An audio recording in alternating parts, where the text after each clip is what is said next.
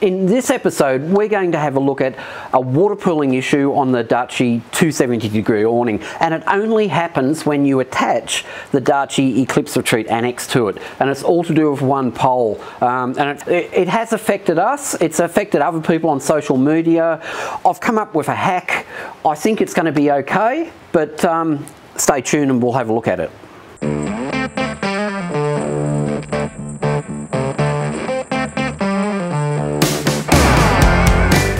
Hey guys, I'm Daryl, welcome to the channel.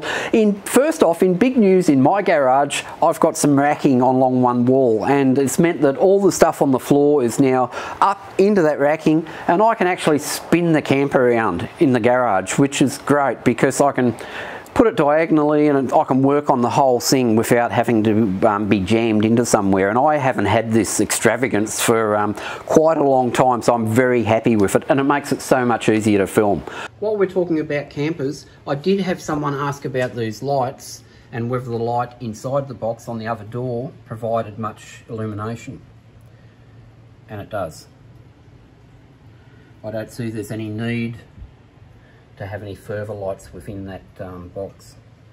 So, worked out well. And remember, these things here can be orange or white, and they turn on and off with the red arc system and hold whatever light you have selected. The Darche 270-degree awning, we're really happy with it. It covers, you know, all of one side of the camper, from the tip of the drawbar all the way back. It goes around the back of the camper where the galley is. It works superbly. Very, very happy with it. There's an issue though with water pooling on the roof of these once you add the Darche Eclipse Retreat annex to it. Now this is basically a tent with multiple doors with fly screens in. It hangs off the arms of the actual awning, and you do have to put in one offending pole across the opening where at the ends of the arms, and this causes issues, but we'll go into that into a moment. But this annex is absolutely awesome. It folds up into a really small bag.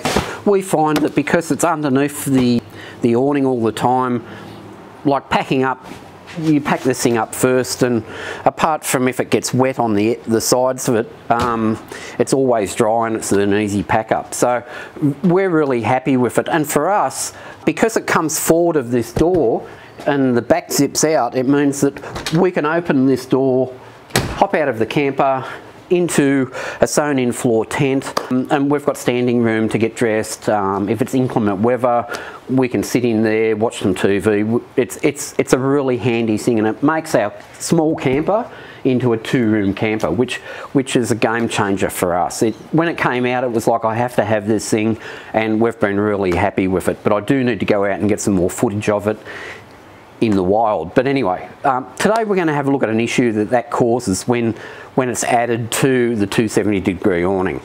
Now, normally with these awnings, if you get a lot of rain, you can slacken them off a little bit and pull down the tabs and guy rope them in the middle of between the posts, and that causes a V and the water just runs straight off. Works really well, and it works really well with this awning. The issue that you have once you add the Darche Eclipse Retreat annex is that you have to add this pole, and this pole is a support for some of the top mounts for the annex, and it goes between the ends of the supports on the awning.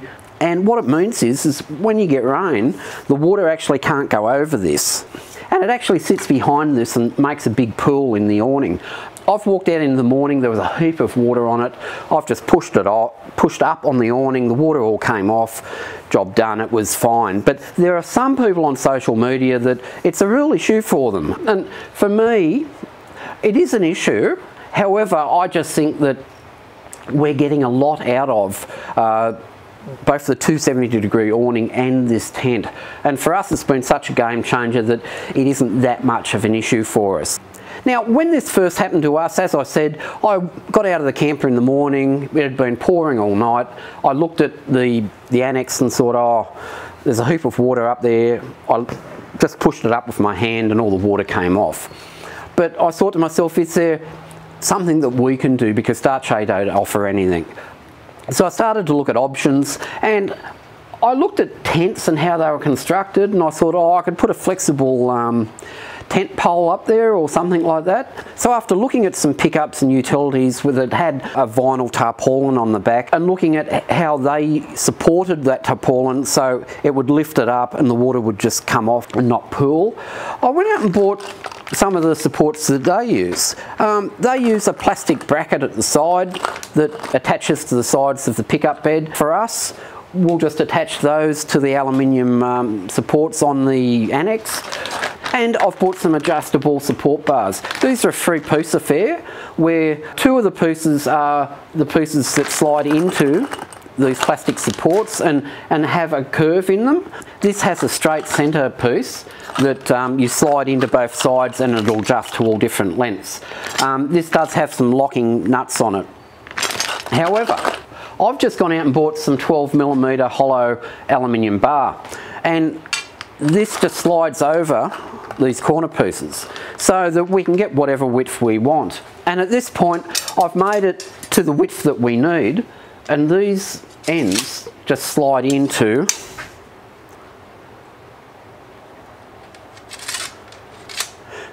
the end pieces. So you can see that once they're in, it will actually lift up the annex bar. These only have to be put in when we use the Eclipse Retreat Annex. But you can see with this that the plastic piece has just been self-tapped into the arm, and once the support rod is in, it actually lifts up the material. You can see with this section here, it's a bit floppy, and here it's a bit floppy. So I figure if I put 3 of those supports in, it should work. So let's put this offending pole in first. And you can see how this stops this section V'ing, so the water can come off. So my idea is we'll put another one of these braces about here, and that's about halfway. So I'm just going to affix this here, and I'm just aligning the top of the bracket with the top of the support.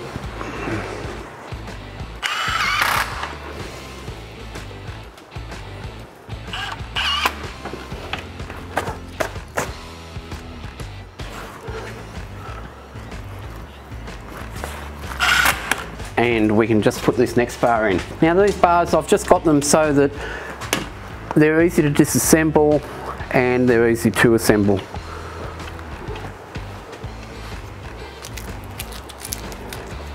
And I reckon that'll be pretty good.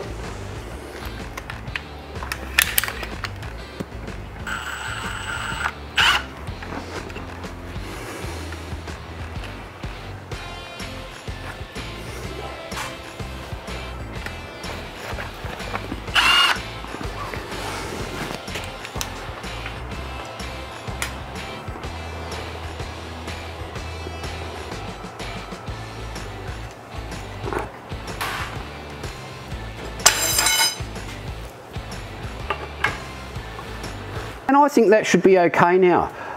You can see how the support pieces are attached to the awning arms, and you can see how they actually push up the awning. So there's runoff. And at the front, we now have runoff down to that front bar that caused all the issues in the first instance. So I'm hoping this may sort all the problems out. And remember, this doesn't have to support anything. It doesn't support the tent that sits under here. All it supports is the nylon on the actual 270-degree awning and provide runoff for water, so the water doesn't pool. And all of these supports split into 3. They just slide into each other and they're all the same. So it should be a minute job to slide them all in. Now the lengths that I go to get you guys good info. I've brought the camper out. It's night, as you can see around me. I'm guaranteed of rainstorms every half hour 45 today, because we're in the middle of a bad low pressure system with flooding everywhere. So she's a bad day. Now these cross pieces, they don't put much tension on the arms at all. It's, you know, if they're hanging tents off this thing, these things can support it, no problems whatsoever. They've also got some flex in them, so as the material flexes, they'll ride up and down in the centre. The only thing I can see that I could make a little bit better is that I could make the centre section, aluminium section, that it's 12mm by 1mm section, round hollow core. I could actually make it slightly longer, so when I put the end pieces into it, they actually sit up higher. I think that could be a good thing to do.